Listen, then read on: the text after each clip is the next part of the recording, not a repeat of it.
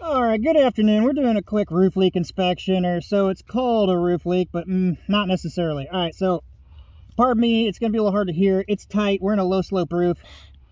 Keep getting called to look at this roof leak. It's not a roof leak. I kind of had my suspicions about this because when you got plumbing lines, water lines, anything in an attic, you've really got to be cautious. I didn't know, but because this is a tight attic area, I can't really get in here. I'm going to switch the camera around and show you.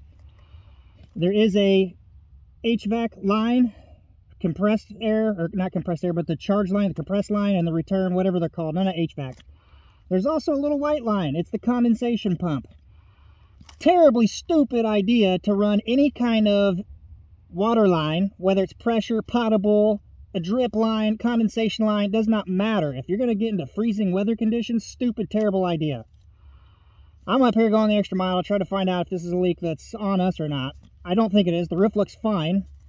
Been out here several times, and look, when I get crawled into this little tight attic, switch the camera around. What do we have right there going out? We have a little line. What do we have right here? A little wet spot. What do we have right there? Dripping. See it dripping?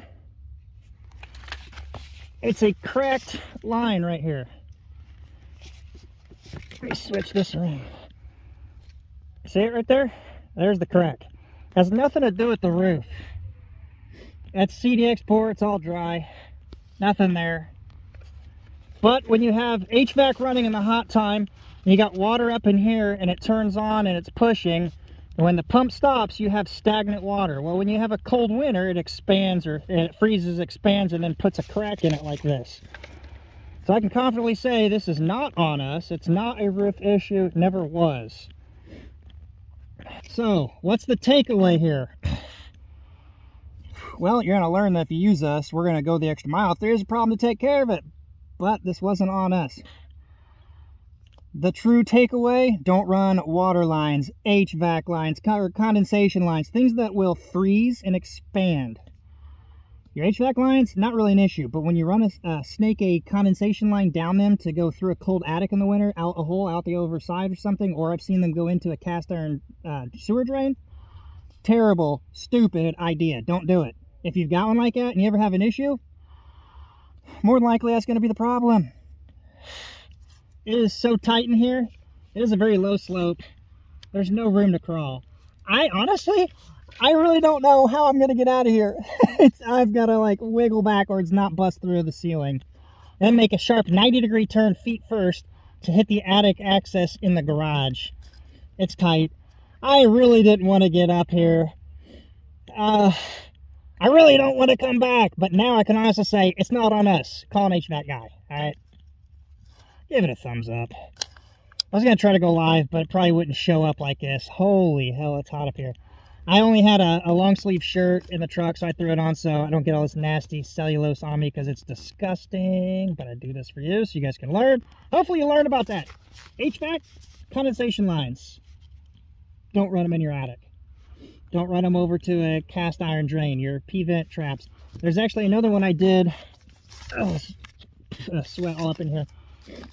Where a PVC pipe had a dip and it came back up. Water condensation settles in there, or condensates, settles, fills up enough, and when the temperatures are right, it freezes and cracks, and then water dripping down. I am like sweating profusely. Alright, I gotta work my way out of here. I'll update you in the comment section if I drop a ceiling with my fat ass trying to get out of here. I'm not gonna lie. Part of me wants to panic because I can't move, but I know that's going to do no good. This is tight. Not a fan of this side of town, this neighborhood. They're all very low slope pitch roofs. And the center of the roof is over there, so there's a little more room, but these rafters or trusses, the way they're made, there's really no way to crawl under or over. So I opted to scoot my chest right across the bottoms of them right there. Alright, I gotta get out of here.